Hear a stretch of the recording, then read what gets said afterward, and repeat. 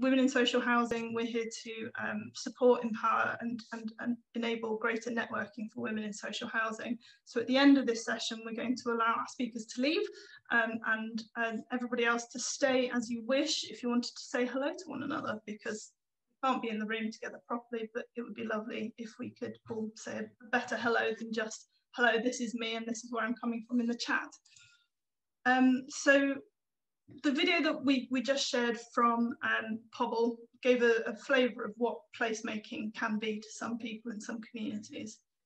The purpose of today was to challenge our speakers to talk around a theoretical question of who wins in placemaking between the tensions of costs and communities. So today we are joined by three brilliant speakers. The first of those is Elaine from Bristol City Council. Elaine has not long been in post at Bristol. She's head of housing delivery with a huge portfolio. She's a chartered architect, with over 20 years experience, coming from some really interesting positions within the industry, with a huge range of experience across schools, community buildings, stadia and housing. So she's got a wealth of experience to bring to bear today. She's worked a lot in the Southwest with registered providers and national house builders, and I'm really excited to introduce her today. So rather than introduce everybody in one go, I think I'm going to pass on to Elaine. Thank you, Elaine, for joining us today. When Elaine speaks, if I could ask everybody else to turn your cameras off, please. Thank you. Thank you, Megan, for the introduction. That was brilliant. So I'm going to now share my screen and hopefully take you through my little presentation for today. I recently, as Megan said, well, about a year ago, I joined the council as head of housing delivery.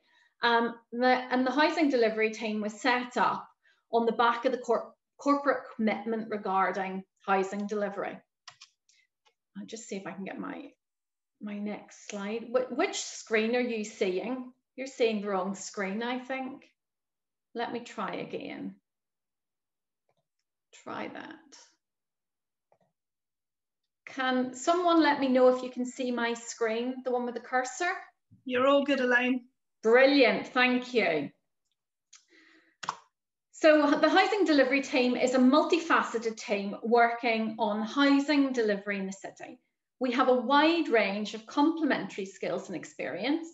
We draw on experience across the council's other teams, such as the planning team, the urban design team, landscape architecture, also the property team. So to you guys, that would be the land team, the legal team, highways team. And we work with the teams to help facilitate delivery in the city. We de-risk council-owned land for disposal to RPs, the open market, community groups, and our housing development company, Gorham Homes. We work on our direct delivery programme as well of new council homes. The housing enabling team works with RPs and developers to facilitate housing delivery in this city. So there is an increasing recognition that the public and the commercial sectors recognise now the financial value to quality placemaking and good design, both in terms of driving development value and the speed of sales and housing delivery. So what is quality placemaking and urban design all about? And why is it important for councils as well as the private sector? You know, urban design, it's essentially about good planning, optimizing and reconciling social, economic and environmental benefits from development opportunities. So we need to look at and recognize the common attributes that quality places share. So let's look at the past. Everyone will recognize these photos, not specific places per se, but I'm sure you will recognize the design responses. It's places we've all seen and all experienced. dead spaces, no real connections, dead ends, dark alleys, and unsustainable communities. It's lack of natural surveillance, it's lack of wayfinding, or it's retrofitted interventions to provide solutions to problems that could have been avoided if they had been designed out. So in the past, placemaking wasn't maybe the main priority. Planning teams worked through policy, not from an urban design standpoint. And external developers often had more resource than local authorities to inform the urban environment. So things went through that potentially shouldn't have went through. But I think this contrasts to today, where within local authorities, there is a bit more interest and more control. So what do we mean by quality places and quality placemaking? It's not just about fronts and backs. Commonly agreed attributes and objectives of quality placemaking are now part of our working landscape. They're referred to in local policies, national design guides, building for life, etc. This is the language we use now every day. This is great. Efficient land use is about optimizing density, but carefully balancing built form, landscape, green infrastructure. I'm really sorry about the dogs, if you can hear them barking. Movement, and not cramming it in. So there is a balance. That holistic overview is really important, drawing on local context, linkages, and constraints, both on a macro and micro levels. Designs coding was something the private sector used to do, but it's now a tool that both the private sector and councils can use to plan, test, and deliver good quality places. Again, that's got to be good news. There's a way forward. Different settings and constraints lead to different design responses.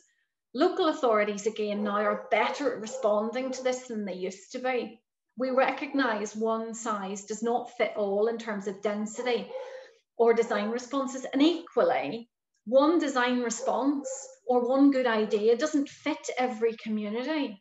There are as many varieties of community aspiration as there are site settings and design responses. So what can we do as local authorities and private developers with the communities we're working in? We can engage, we can co-design, and we can listen. Often communities don't have a voice, or they feel they don't have a voice. Development happens around them or to them. We as developers, both in the public and the private sectors, we can change that. Better engagement often leads to better design. It can be slower, but it will often be better. So looking at that bigger picture is also important, that sort of city-wide or county-wide, the linkages across the aesthetic, the built form, the public realm, but also the linkages with the private realm and how it all hangs together. These are all integrated and linked. And the more we can think about them together as a piece, the better developments will be. It's our responsibility to understand those linkages and ask the right questions and provide the right solutions. Some local authorities, some local authorities build on their own land and some don't. Bristol does. This is an example of one of our sites. We're developing on land all over the city and we have a strong pipeline. We expect good design from the private sector and we want to set the bar high, but we need to lead by example, and we're doing that. Placemaking, aesthetics, environmental performance, materials, life cycle costings. They're all really important bits of the jigsaw puzzle, and it's part of the design work that we do as an authority. Think big, yes. I'd like to think we do. We can look at things and sites just in isolation, but that's not a good design response. It's about wider community integration, linkages, and overall benefits across the city and communities that we work in. It's about taking new ideas and sometimes from left field, allowing community groups to speak, make proposals and offer solutions. This project on the screen is Glencoyne Square in Southmead. It would not have been possible without the community leading the way. This is an affordable development of 122 new homes. It's with an RP. and South Mead Development Trust, and they're pushing it forward. It was an underutilised piece of green space, but it's going to kick off a larger regeneration of the Ironside area in South Mead. It's not always about big. It's sometimes, and well, it's about the right solution for the right problem. This is our smallest community-led project, so it's micro plots in the backs of back gardens in council homes in Noel. And again, it's being pushed by a community organisation for people within the locality that are most in need. We're hoping the first two will start on site really, really soon. So we're nearly at the end of the presentation. What are the benefits and rewards? Well, we build communities with distinct identities. Contextual design and materials are used to inform design. So that could be contextual as in the place itself, or it could be contextual in the aspiration. We create places where people want to live. That's one of the most important things. We deliver buildings that help sustain and create communities, active spaces, active places, safe feeling streets, places where people want to be. But also we get the best out of the land, we get efficient design. But with that comes designs that suit the setting and suit the community. So one solution does not fit every site, location or community. We know that, and that's what we aspire to. The ultimate goal is balanced, vibrant and sustainable communities. So that leads me to a close. So I hope you find that informative, and I'd welcome any questions. And I'm just about to stop sharing my screen.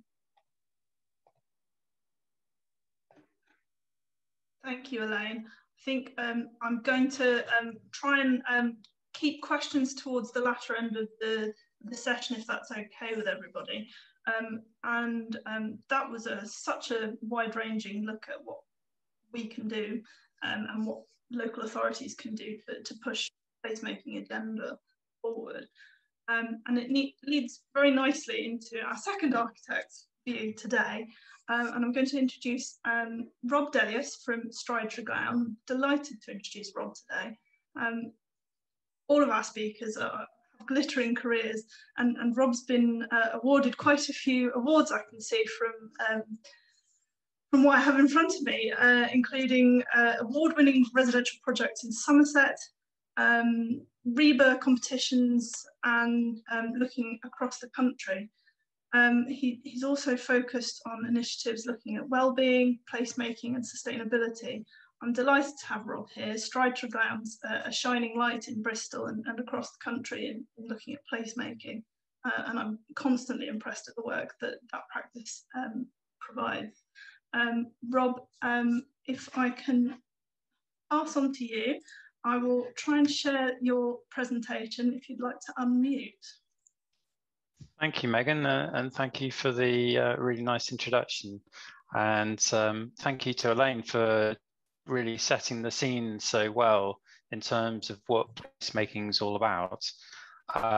So I'm just going to do a quick run through. I mean, Megan's asked me to answer these two questions. And as she said, Stride Tregown, we do a whole range of building types, but we do, and I particularly focus on residential design and master planning. And I'm going to be talking to you just about a few projects that we've been doing. So if you go to the next slide, please, Megan. So I thought I'd start actually by talking about what placemaking is. And Elaine's done a really good overview of what it is all about. But I suppose from my personal perspective, I think that when I think of placemaking, and it is quite a buzzword at the moment, but so one wonders, what does it actually mean, and how as a designer can you create a great place? And for me, it's about two things really. One is creating a distinctive place, so one that's sort of identifiable from another, which is something that Elaine touched on. So developing that character, or the characteristics of that place. And the second aspect is about almost like space making rather than place making. So it's about creating places where they're not just through routes, they're places where people want to stay, they want to linger, they're places where there's opportunities for people to get together and, well, essentially create a community. As soon as you get people knowing your neighbours, then you start to create a community. So for me, that's what sort of good placemaking is all about. So next slide, please, Megan. This sort of view might be familiar to many of you, and Elaine showed some similar examples of across the UK. There are places like this, and this happens to be in Manchester, but there are, every UK city has sort of places like this. They're monotonous and repetitive, and you can see from the layout, you know, it's completely road dominated. There's very little green space. There's very little place to go just to meet your neighbours. And luckily, we don't seem to be sort of doing this too much these days. But we need to learn from these mistakes, from the kind of the bad developments of, say, the 60s, 70s, 80s, which were all about the road.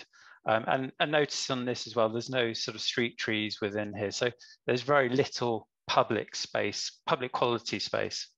If you go to the next slide, please. So if you think it's bad in the UK, it's actually very bad in other places. So this is actually the town where my mother-in-law lives in Canada. And although this isn't a residential setting, but you can see just the kind of the abysmal state that some places are in terms of placemaking. It's an absolute sea of tarmac.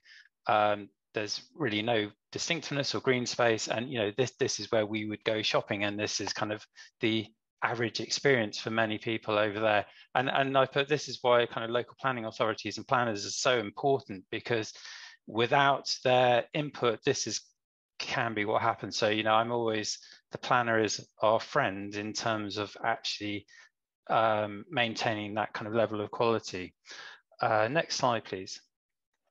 And it's not just in Canada. We happen to have a friend who lives in this suburb in Los Angeles, and this is quite a sort of horrifying picture as well of a residential area which is extremely dense, and density can be good, but not when it's done like this, where there's just no green space and there's no space to go. And in fact, if you look at the houses as well, there's virtually no back gardens as well, and it's just completely a sea of tarmac and of roads. Next slide, please. So at the kind of other end of the spectrum, some examples, an example from Europe and from very close to where I live in Bath, which is a village called Marshfield. This is where actually placemaking really works, in that the kind of scale of the development makes it somewhere where people can meet, they can linger. I like the way in the village there's a little bench outside that house. You know, you can imagine people having a conversation there.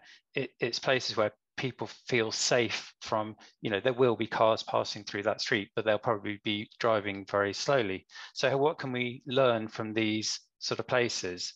Next slide, please.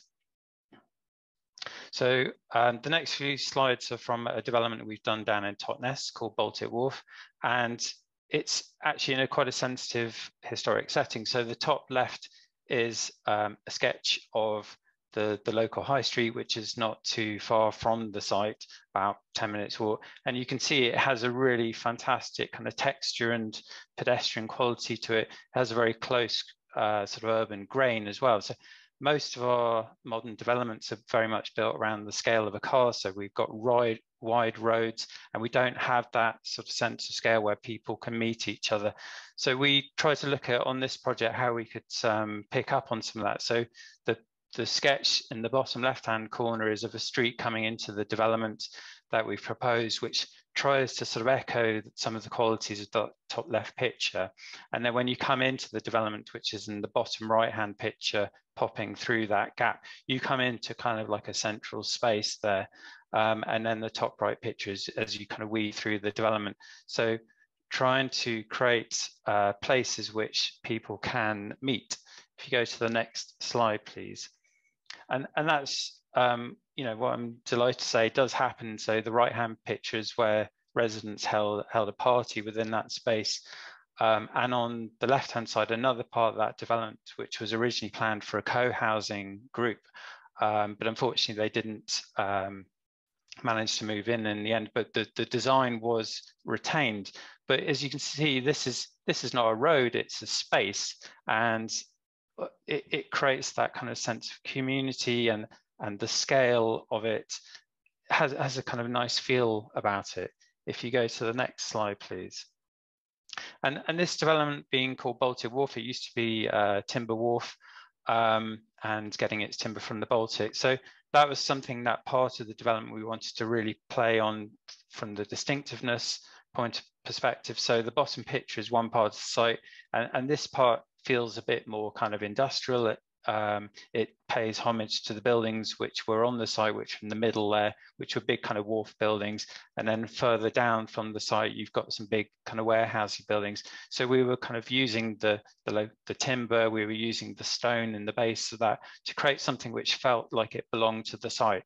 And then in the top picture, not a great photo, but as it was under construction, shows how we're trying to mimic the architecture from the Baltic area, which is the picture in the middle, and the picture from the kind of high street next door, which is the picture on the right hand side. So it's not saying we have to be a slave to that architecture, but it's just using those as reference points to create something with a strong character. Next slide, please. So and other projects which we've done, so the Fish Ponds Road one for Bristol Community Land Trust and Paintworks Phase 3 for Crest Nicholson. These are projects where we've explored, if you can take cars out of the street scene and you can replace it with landscaping, it creates a much better environment to create a community, create a place which is good for people. Next slide, please. And this is something we've been exploring on a bigger scale. This was a competition entry, which we were sort of one of a handful of entries which were shortlisted from an international selection, looking at a whole neighbourhood in Letchworth. And it's probably quite hard to see from the master plan, but each of the housing areas are little clusters rather than streets, clusters around green spaces. So it was all a kind of network of green spaces rather than roads. So we're trying to play down the importance of the car in shaping the neighbourhood and the place and the community, but creating places where people can get to know their neighbours. So for example, on the right hand side, we've put the greenhouses in the middle of the kind of street. So it's taking activities which would normally be sort of hidden away and making them very public. Next slide, please. And a project which we completed for Live West in Bristol is the Sidford Road scheme, where we had a lot of engagement with the local community to find out what sort of developments they wanted. And they were very keen on something which faced a park, which previously all the houses around didn't. They wanted something which created spaces, which you can see in the left-hand side. That's what we're trying to do. And they wanted something which incorporated features which reflected the local locality. So it's quite hard to see from the picture on the top right-hand slide. The entrance canopies incorporate a motif of a teasel, which is a local kind of distinctive plant which was found a lot. And just through that engagement and finding out those were the things that they really liked, it sort of incorporated something which has made it very distinctive. Next slide, please. But it's not all just about engaging with residents and communities sort of before projects. We need to go back and learn what's worked and what people like, and we've got an initiative at Strides Clan called Inhabitant, where we go back and speak to all of our the residents in the houses and the projects that we create to find out what's been successful and what hasn't, and that's a really important part of the learning process. And next slide, please. And that's the final slide. So this is from the Baltic Wharf development, and I think I really like this picture. This is a couple of residents who've moved in, and you can see that they're really proud of living there, and I guess that's what we want to be trying to do, like Elaine said, is create places where people want to live. So thank you. Thank you very much, Rob. I think that was a fantastic look around stuff that's been done and why we're doing it. I think that was really, really interesting. Thank you. I'm going to move on now to our third speaker of the day, Alexandra Nate. We're really lucky to have Alex with us today. She joins us from Places for People Capital. She's placemaking and investment director there. And as with our other two speakers, I feel so lucky to introduce her. She has had an astonishing career, and that's not hyperbole.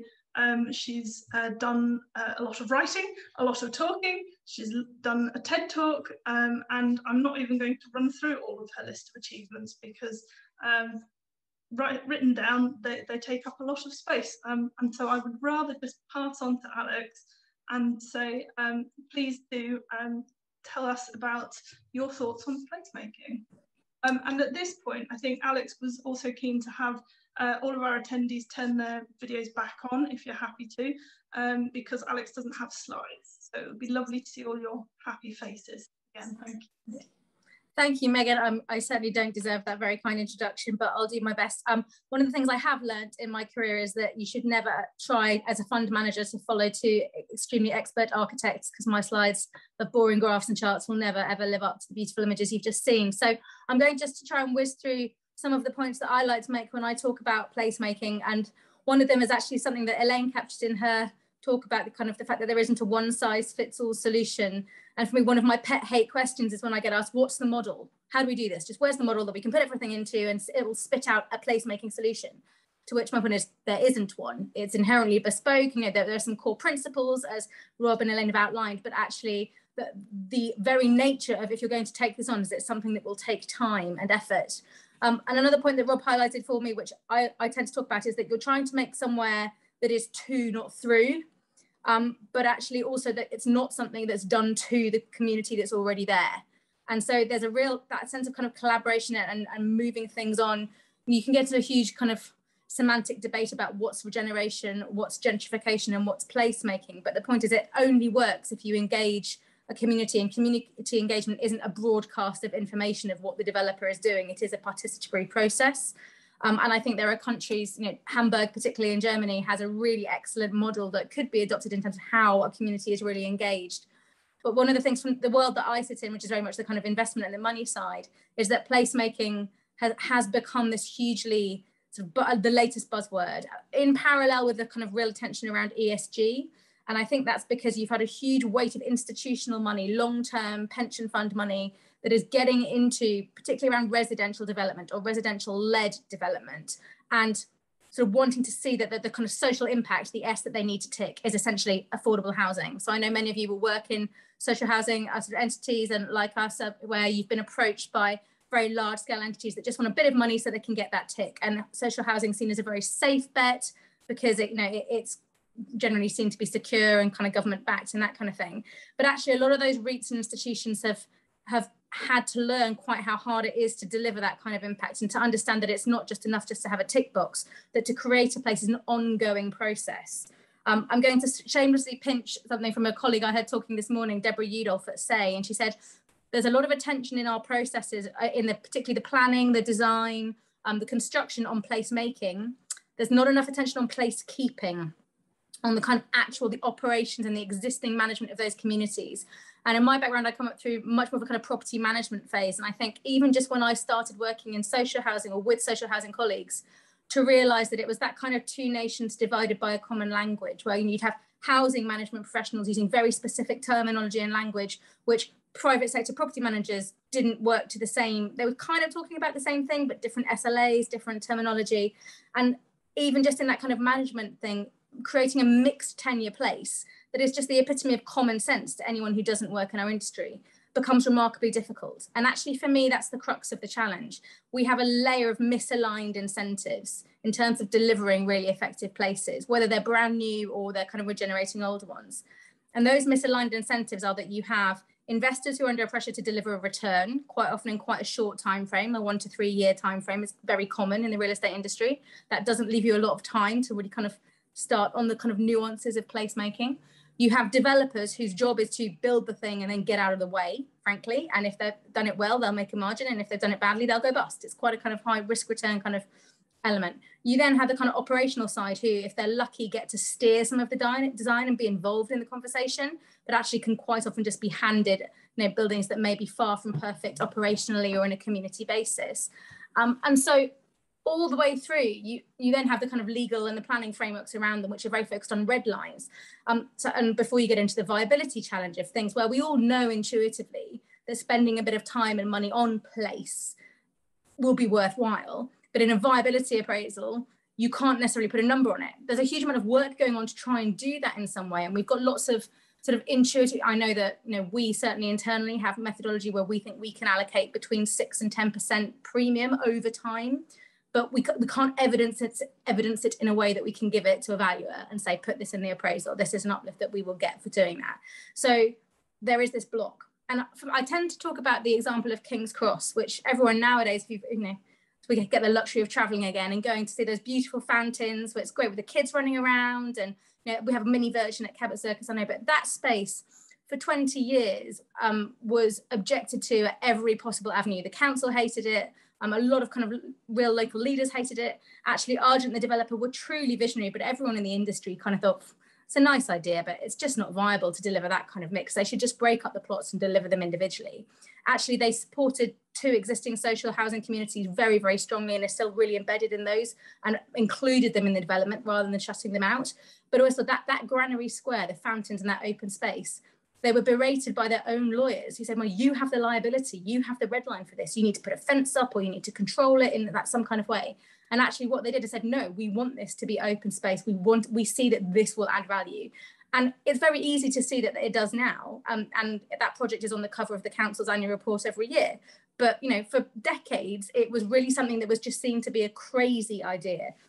And something that Rob said, that also with an international hat on, I think one of the things we have to remember is people's perception is very, very different to something that you can't tangibly show. So perceptions of density are a really, really challenging thing to get people past. So that hideous kind of low-rise school of Los Angeles, which is kind of a weird in many ways, that city. But I did a lot of work in Moscow for a long time, and people in that city were convinced that it was incredibly dense. And when we showed them modeling of places like New York and London and Cairo, Moscow is actually incredibly dispersed, but you couldn't get past this perception that they had that everything was crowding in on top of them.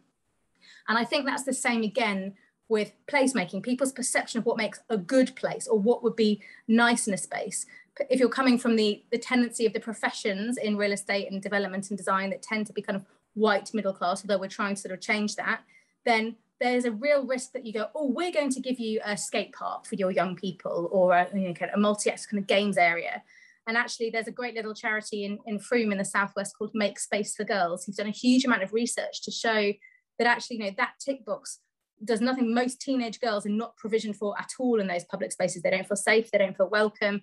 And actually there are really simple things you can do if you engage all of the young people in a community in the placemaking, but it's too easy to assume, you know, because your perception is, oh, a skate park will suit young people, let's have that. So I recommend, if you haven't, looking them up.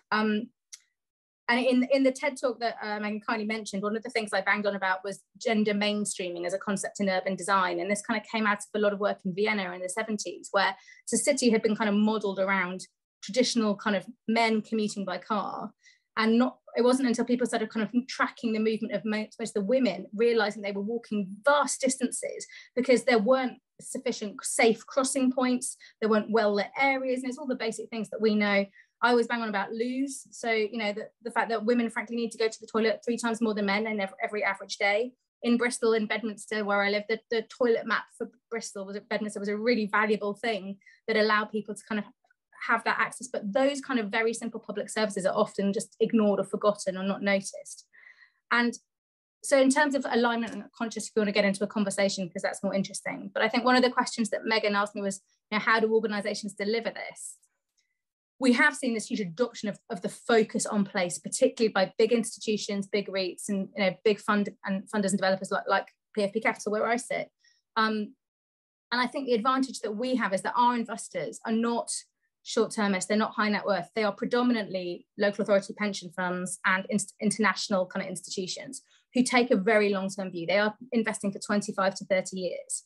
So suddenly that takes away that enormous pressure to deliver a return within 1 to 3, and actually an IRR focus. And it's a much more about a yield focus. You're taking a really long-term view on what that place delivers as a whole. You can be more holistic in your approach. You can take the time to think about those decisions that in a normal circumstance would be value engineered out as a short-term cost, but actually over time will really add value. The challenge, I think, for the UK is that it's becoming increasingly difficult for smaller organizations to deliver those kinds of things.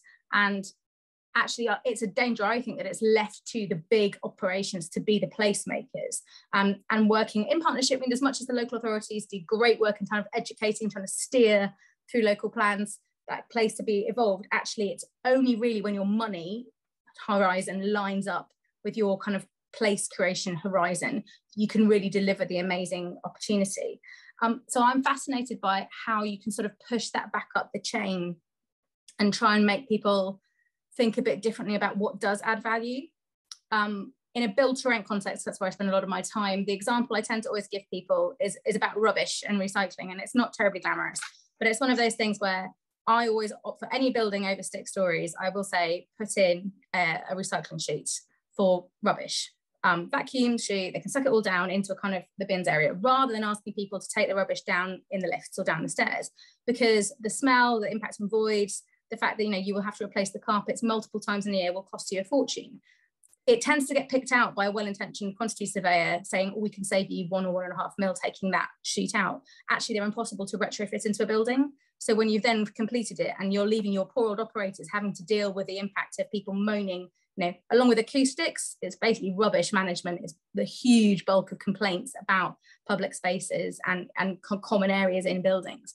And so having the foresight to turn that on, I think it's a balance between foresight and hindsight that we need to get better and braver at as an industry, asking those sort of pushy questions that say, well, okay, this does seem like it's expensive, but is it something that's a flash in the pan and we don't need it? Or is it something that could really save us money and time in the long term and actually make a better place?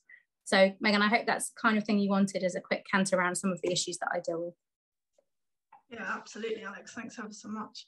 I think at this point, I'm going to throw it open to everybody to ask questions, whether that might be by the chat or raising of hands.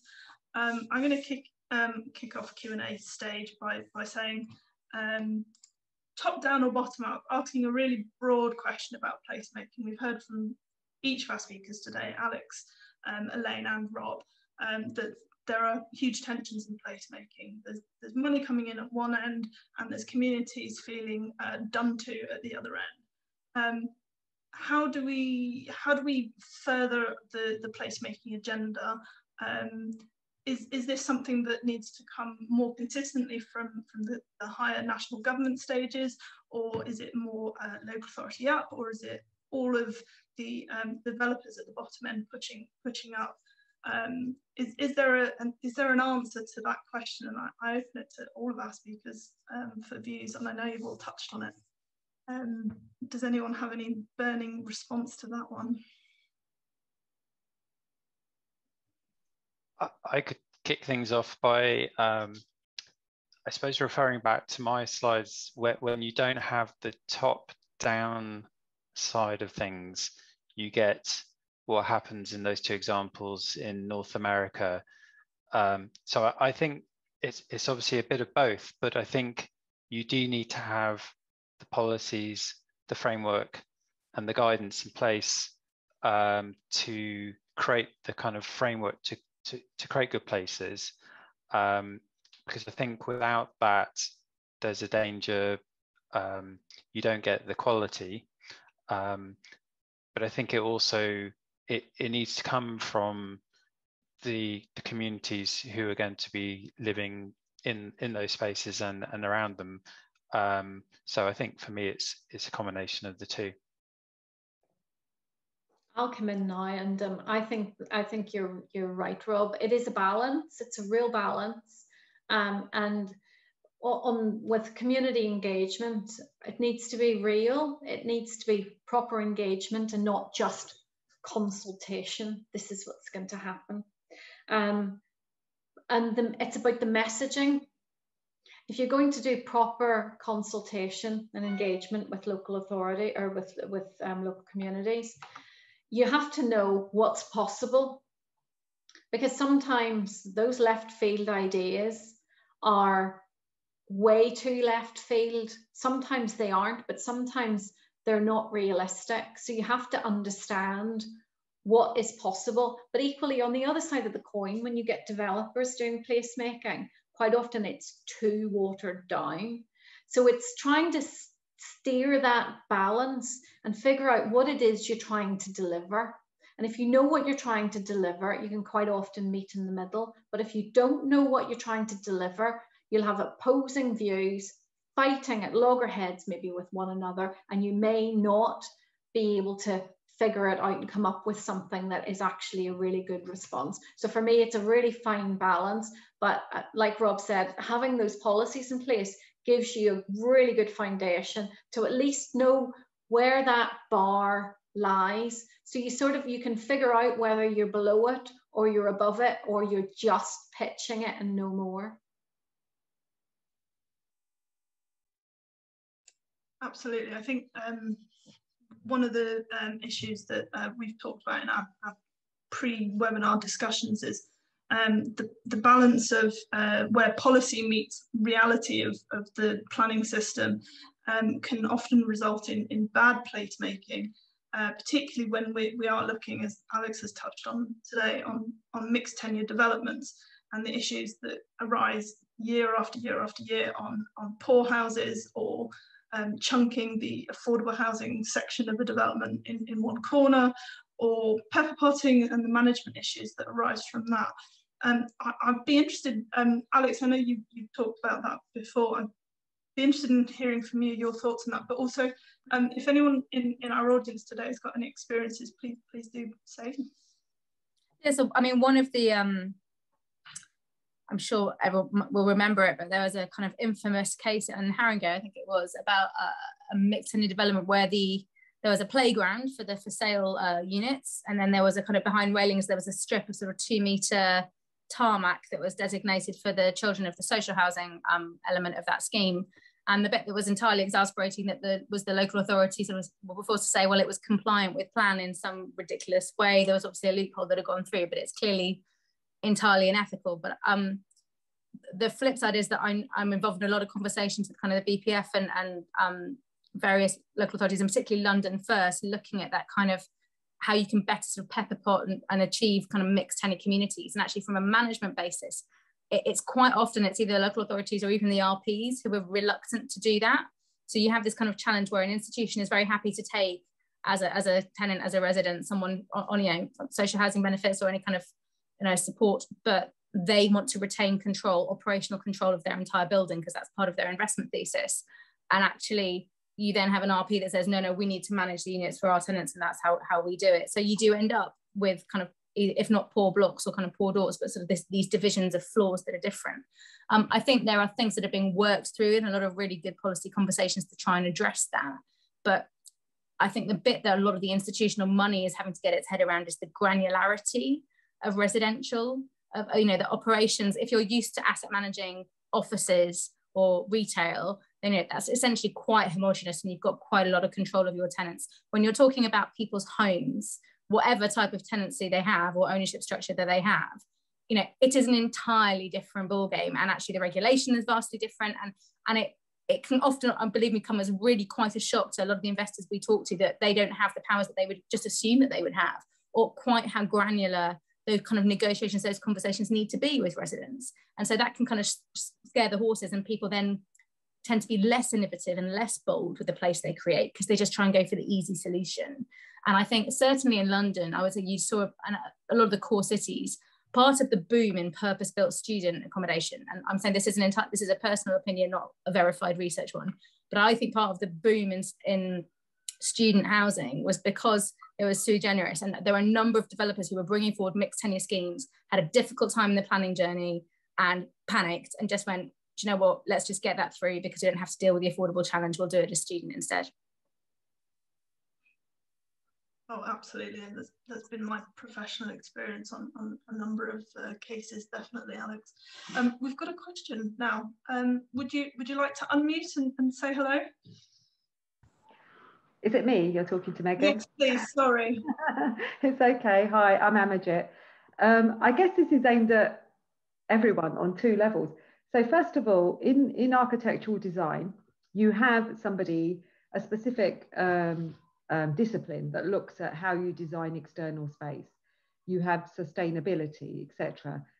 Well, isn't placemaking something now that's next on the agenda to look at how we build that into the design as well? Isn't that the next step? Because what we tend to do is, in everything that I've ever seen done in private sector, social housing, everything, we do it in half measures, and then we wonder why it doesn't work. And I think part of the problem is we shouldn't do this in half measures, that it needs to be a discipline by itself, and it needs to be incorporated. And the first architectural firm that actually does this, I think they will be market leaders. Heads up, Rob, just let you know. So I actually think that is the next step, because this whole placemaking thing, it starts from the point of design. So when you look at blue zones, you touched on one in your presentation, Rob. When you look at blue zones such as Sardinia, etc., in Italy, all the front doors are on ground level, and the living space is usually on ground level to some extent as well. And I was reading an article about those, and it's a case of people walk past and see other people and wave at them, and you have that community spirit occurring as well. Whereas when I was looking at a lot of the developments that were created, it's garages on the ground floor, and straight away that creates a barrier. And I think that's the other thing. When you go to the blue zones, they have car parks on the outskirts of town. There is no car park outside your house. Nobody does it. It's all in a singular place. So people have no choice but to walk around. And that's how you create the community as well. So I think there are a number of key things that we can look at developing from that. And the other thing I would say, I'm going to completely disagree with you, Alexandra. I think that the private sector is motivated and driven by a singular fact, and that is, how can I maximize my income? Pure and simple. That is the only thing. The reason they moved to student accommodation is because suddenly there was a lot more students coming into this country from places like China, and they saw a market and they jumped on it, which is why now the market is oversaturated with student accommodation. It's happened in Manchester, it happened in Liverpool, and it's happened nationally across the country, even in Scotland. And the rollback now is they're actually changing the use of a lot of that accommodation. So I think to say that, you know, the private sector is driven by anything but you know, I think is a bit disingenuous, because let's say I wasn't speaking for the entire private sector, Amajit, and I wouldn't pretend to do that, just the way that I don't think Elaine would say that she was speaking for the entirety of the public sector. I don't think anyone can do that. And I agree, there are points I agree with you about the investors will follow, institutions particularly will follow return. What I would say is that there are a lot of investors, ourselves included, who are not driven to maximize return. I can evidence that we have done a number of schemes where we haven't done the max return thing because we've tried to create a better place. The point I was making was more on the planning side, is that actually what's exacerbated that creation of excess student has in some cases been that the danger perceived around trying to deliver mixed tenure communities and student be perceived to be easier has meant there's been even more in some places. Yeah, no, that was my point. Absolutely, yeah. And I think the only final point I'd like to leave you with is I saw a presentation recently from an organisation on how do we evidence sustainability, because right now there is no benchmark, there is no ability to measure it. So we all talk about sustainability, and I'm sure we all remember those amazing CPUs and everything else that was put into large social housing buildings, which resulted in them still running combination boilers, large plants, when the green solution never worked. And I think that is still a massive missing gap where we evidence how we've actually achieved sustainability. Because to say you're doing it is one thing, to evidence it is quite another. I think the sustainability point is interesting, partly because well, I come as a private practitioner planner, soon to be moving into a housing association, but I know that in my world, just the pure planning world, looking at how we get places planning permission and how we then work through the very tedious system that is planning. We look at sustainability in theory from a holistic point of view at the start. We have a policy framework which tells us that we need to consider the three strands: economic, environmental and social, and how we benchmark that can be very interesting. And it differs completely between local authority, between counties, between regions. And we've got a national standard for how we look at sustainability, but how that's interpreted completely differs according to which developer's looking at it, which local authority officers looking at it, and which communities assessing it on any given day. But we are all meant to be pushing towards the same end goal. And I think one of the things that we chatted about in pre-meet was how do we make sure that placemaking isn't just about housing, and it's not just about making pretty places that people want to go to. It's not just about making sure that cars are tucked away or that gardens are big enough. It's about making sure that these places, and I think all three of our speakers have touched on this, making sure that places give back for the long term. And I think Alex actually pointed to a Stride to Ground publication that came out a few years ago. Yeah, that's the one. And I did go back and read it after we spoke yesterday, Alex, and one of the first essays in there is about how do we make places economically sustainable. And I'd be interested in hearing from all of our speakers actually on, if you wouldn't mind kicking off, Rob, on how do we look at development as an economic booster for the communities that we're doing unto and working with. If I can ask you to address such a wide question. That's quite a challenging question. I think I would probably start by saying, talking about green space, and I think there's a lot of evidence now in terms of the benefits and the value of tree planting and green space. And I think in all developments, we should be looking, particularly during these times, to maximize the opportunity for green space. And I think that can have a huge effect on the kind of the well-being of future residents, but also if you're talking about value, the value for those properties and for surrounding areas. I just, on a related point, just back to Amajit's points before, she's talking about kind of placemaking approach to projects and sort of related to green space. I think one of the things that we found is that involving a landscape architect as soon as possible within a project, because actually it's often the landscape which really creates the place. And so often on projects, they can be left sort of a bit into the process, but if we can start by creating a kind of landscape vision as soon as we can within the project, that's the kind of the framework to creating a great place. I love that, Rob. I think that really feeds into a lot that I hear as a planner that is going into a lot of the work that developers are doing now. And that certainly as a result of the pandemic that we all lived through, people are paying an awful lot more attention to. And I certainly get a lot more commentary on where are the green spaces in development, or how do we better link in places that already exist to green spaces. Elaine, you've unmuted, my lovely. I have indeed. I was just going to all the overview Rob just gave us. I absolutely agree with it. Before I joined the council, I used to work for a couple of national house builders who will remain nameless. And my approach to projects was landscape led. The first person I would appoint was always the landscape architect. And my boss used to ask me why.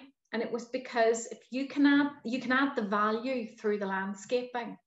And then when I went to the second national house builder to work, they'd actually done some work and looked at the extra over you got per plot by planting a tree outside. And it was something around £6,000 extra. That was a couple of years ago, so it's probably changed from then. But that was work that they did, because when they went into sites where there'd be two developers, and the street typologies were very different and the feeling was very different, the uplift in purchase prices on the greener streets, the ones that had the trees, the ones that had the bird, so effectively the ones where you'd use more land take for things other than houses, was more than the rack them and stack them developers on the other side of the site. It is about landscaping, but there's still, I think, an awful lot of work to be done in the industry to understand what the extra over is and what the added value is in money terms, because it's money terms that drive it, but then what the extra over is in social terms and the benefit that we get as communities if we live in greener streets, in greener places. But again, when you think about the management of it, I think we're not very good at putting measures in place to make sure that the management and maintenance is done properly, is done regularly, and is paid for. Of course, it's, there's developments all over Bristol and all over the country probably, where management companies are employed to do that management and maintenance, but they don't do it. And it's trying to get that balance. There are equally management companies that do a really good job, but I think we need to make sure that, one, it's instigated as one of the first steps, 2, it's put in, 3, it's well maintained, and 4, that maintenance is well paid for and well managed. Yeah, Megan, I guess if you want me to jump in quickly, I think what Elaine alludes to is, I think what I tried to touch on, that every large scale developer and investor that I know is trying to work their own internal calculations to that placemaking premium. It's just until it's in the red book, it's quite hard to get it into a liability appraisal. But I think the management, I always feel sorry for kind of managing agents and facilities managers. They're kind of forgotten. Essentially, you're moving from an era where they were supposed to, manage it, collect the rent, and do it as cheaply as possible, and just deal with any hassle. So actually shifting that whole thing into, actually you need to curate a space and you need to engage residents, and it's a very different skill set that we're asking people to do and deliver on. But there are some doing it really, really well. I want to touch on the sustainability point that Amajit made, because I think she raised some really key issues. 15 years ago, I ran a research project that looked at all the different sustainability benchmarks that apply to real estate and development, and there were 280 then, and God knows how many more there are now. And the problem, lots of those are kind of what I would charitably call teach to the test. Pay us consultancy A your money and we will give you a magic badge that says you've done this. I think we're really, really stuck in a kind of governmental situation where, with the best of intentions, energy performance certificates, the professor who led the creation of those was on record as saying these aren't really ideal and not really what we hope for, but hopefully it's a starting point. What that's become is the biggest aggregate data set that government has of kind of anything to do with energy in buildings, even though everyone works and it knows that it's not an accurate measure of energy performance in a building. But we now have huge amounts of policy coming out built around EPCs because it's the data set the government has. So it's a bit like turning an oil tank around in terms of those benchmarks. Amajit, what you might find interesting is that there's a load of work that's been done by the UK Green Building Council, also by the BPS. I'm chairing a committee there on having some ESG guidance coming out that's not just for the investors and wanting the tick box, but actually just really practical about how do you apply good sustainability and social impact measurement to places and actually do it for the community, not just for the kind of investor return. And I think there is a recognition now that it's not enough just to say you're doing it. I think there are absolutely lots and lots of organisations who've published very jazzy kind of commitments, and it's essentially we let our staff paint a wall once a year, and that's great. Tick. And there's lots more interrogation. There's actually regulation coming. There's something called TCFD, which is a task force for climate-related financial disclosure. It sounds thrilling, I know, but that is absolutely changing the world that I work in, because that's European legislation that also is being applied in a UK context that requires financial institutions, pension funds, real estate investors to demonstrate and be very specific about what they're doing, both on sustainability and climate and also on social impact. So I think a lot of those people who've made bold claims are now going to have to really evidence it in a lot more detail. And that, I would like to think, would trickle down to more of what Elaine said, of more people delivering it properly. I'm really sorry. We've come to the point now in our session where I'm going to thank all of our speakers, because we are 1:30, and I know several of you have other meetings out of office or out of home office that you need to go to. I'd be delighted if you could all join me in thanking our speakers. I won't do a round of applause because that'll sound very peculiar on my own. But a huge to Rob, Elaine and Alex. You've all been terrific speakers, and I've enjoyed the contributions you've made today. Also like to thank Tristone Nash and Lester Aldridge, a legal firm who both sponsored today's event.